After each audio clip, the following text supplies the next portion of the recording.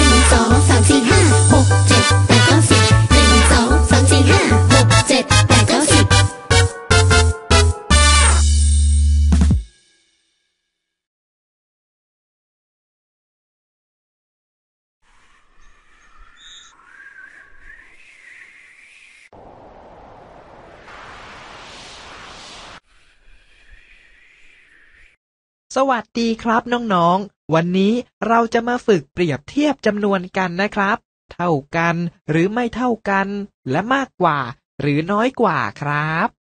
อากาศวันนี้ดูจะครึ้มฟ้าครึ้มฝนมากเลยทีเดียวนะครับสงสัยคุณแม่ต้องรีบเก็บเสื้อผ้าที่ตากไว้ก่อนฝนจะตกแล้วสิ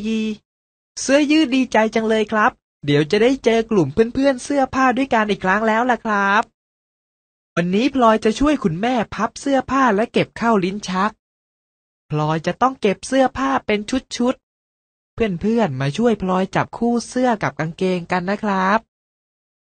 สวัสดีค่ะเพื่อนๆนี่คือจำนวนเสื้อที่พลอยนับได้นะคะโดยพลอยมีเสื้อทั้งหมด3ตัวค่ะและต่อไป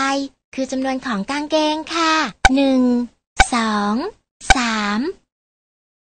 พลอยมีกางเกงจำนวน3ตัวเหมือนกันค่ะคราวนี้ก็ถึงเวลาของการจับคู่เสื้อกับกางเกงแล้วค่ะเสื้อจับคู่กับกางเกงได้พอดีเลยนะคะนี่หมายความว่าจำนวนเสื้อและกางเกงมีจำนวนที่เท่ากันค่ะใช่แล้วครับจำนวน2จำนวนที่นำมาจับคู่กันได้พอดีโดยไม่มีเศษเหลือนั้นแสดงว่าจำนวน2จำนวนนั้นมีค่าเท่ากันครับหลังจากนี้พลอยต้องนำเสื้อผ้าทั้ง3ชุดนี้ไปจัดเก็บในลิ้นชักของคุณแม่ค่ะ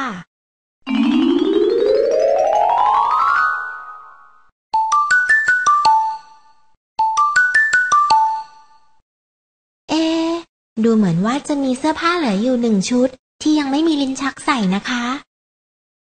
จำนวนเสื้อผ้ากับจำนวนลิ้นชักจับคู่กันได้ไม่พอดีแสดงว่าเสื้อผ้าและลิ้นชักมีจำนวนไม่เท่ากันครับส่วนจำนวนเสื้อผ้าที่เหลืออยู่1ชุดแสดงให้เห็นว่าชุดเสื้อผ้ามีจำนวนมากกว่าจำนวนชั้นของลิ้นชักครับหรือในทางกลับกันคือจำนวนชั้นของลิ้นชักมีน้อยกว่าจำนวนชุดเสื้อผ้าครับ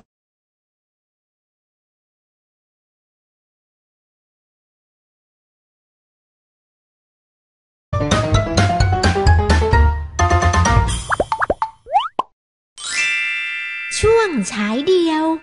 ตอนข้อไหนกันแน่มาสนุกกับแบบฝึกหัดจับคู่เปรียบเทียบจำนวนกันนะคะเพื่อนๆจะมาช่วยพลอยเปรียบเทียบจำนวนสิ่งของกันนะคะเพื่อนๆจะเห็นภาพสิ่งของ2ชนิดซึ่งเพื่อนๆต้องเลือกรูปให้ตรงกับความสัมพันธ์ของภาพที่กำหนดค่ะจำนวนเสื้อมากกว่าจำนวนกางเกง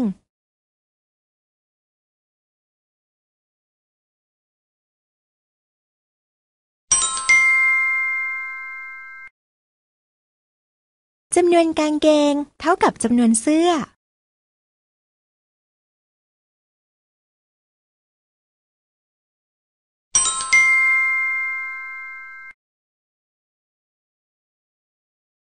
จำนวนลิ้นชักน้อยกว่าจำนวนเสื้อ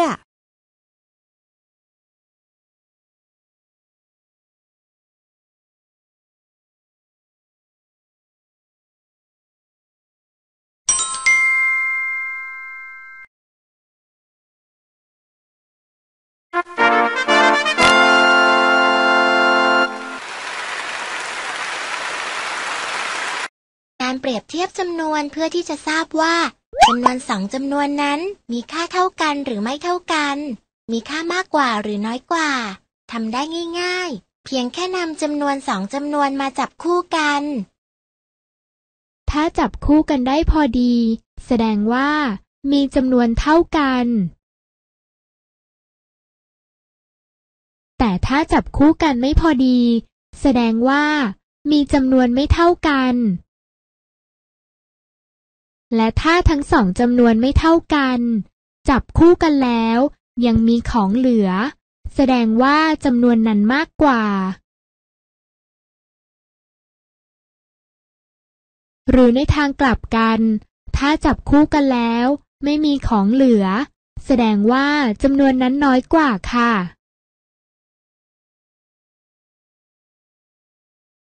จำนวนสองจำนวนเมื่อนำมาเปรียบเทียบกันจะเท่ากันมากกว่ากันหรือน้อยกว่ากันอย่างใดอย่างหนึ่งเพียงอย่างเดียวเท่านั้น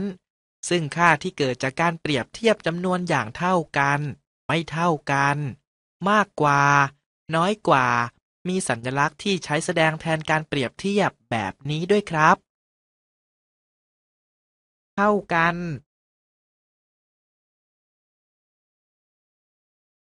ไม่เท่ากัน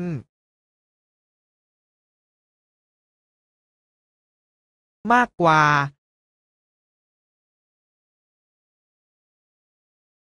น้อยกว่าครับ